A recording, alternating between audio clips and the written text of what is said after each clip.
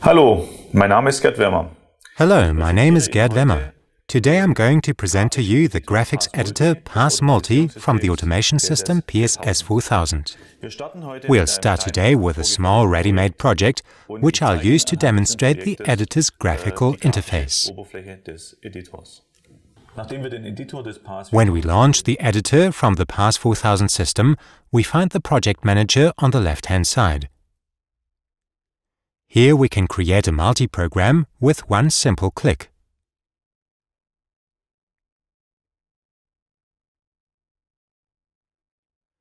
Now we're in a user interface where we can add blocks.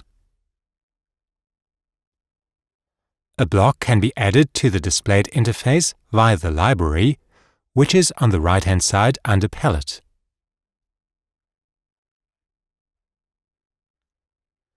The library contains the most diverse range of blocks such as fail-safe, non-safety related, standard-based and hardware-related blocks, as well as a user library which users can create themselves. We'll simply take one block from this library. The component block means that I add another level to a project. If I give the component block a name, this will be inserted on the user interface. Simply double-click to open this block or level. Additional blocks and sub-projects can now be created at this level. I can take a fail-safe block from the library, such as an emergency stop, for example. I'll insert it and store it in this interface. Blocks can be moved to various positions at any time on this interface. On this level, there are small tabs on the left-hand side known as COP, PIP, and PUP. These stand for various functions. COP, for example, means to position a connection point. PIP, for example, means a direct link to the hardware entry level.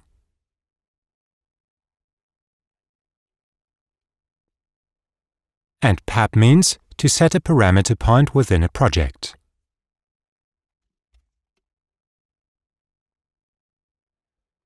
The properties for the various points can be changed in the Properties field. I also have the option to change the data type of the various connection points.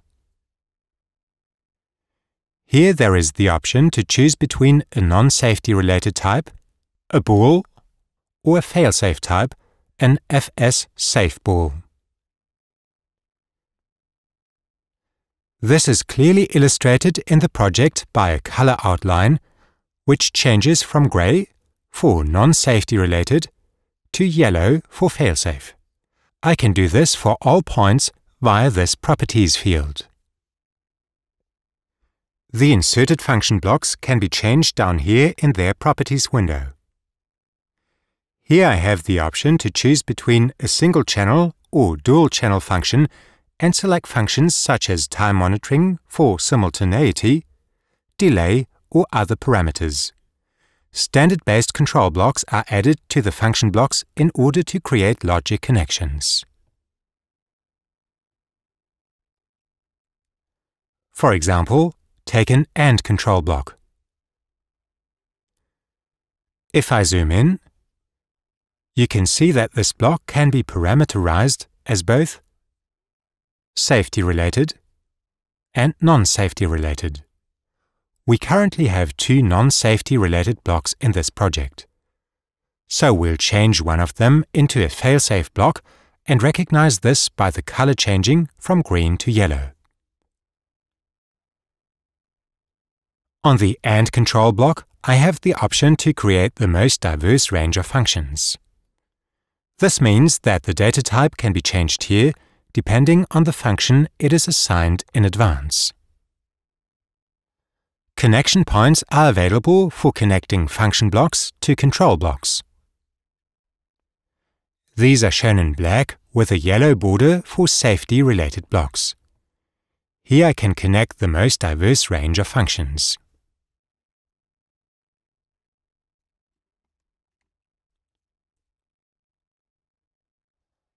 On the input side, I have connected a connection point to a safety-related control block and a function block.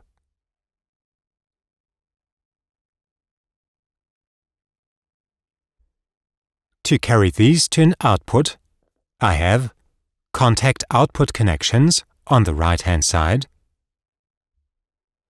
or another pip, which I can use to connect directly to the hardware. I'll take a pip and connect this point directly to the output. To do this, I must also convert it to a safety-related data type. Again, I can do this via the Properties window, which is in the lower area of the screen.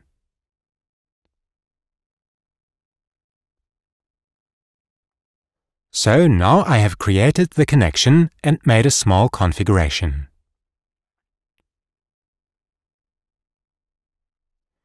The name can be assigned directly on these functions. By right-clicking, I can rename the element to Connection.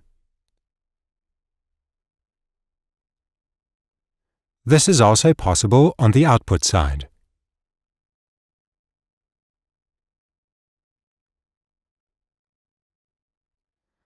When I close this window, we will see that the block with its corresponding parameter outputs and connection points has been stored on our first-level interface.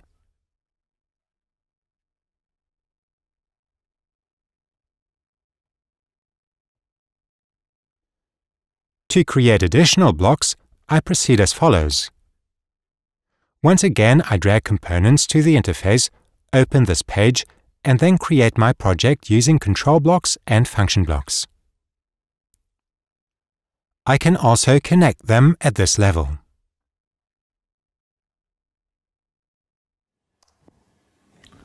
So, having used the graphics editor together, there should be nothing stopping you from implementing your own project.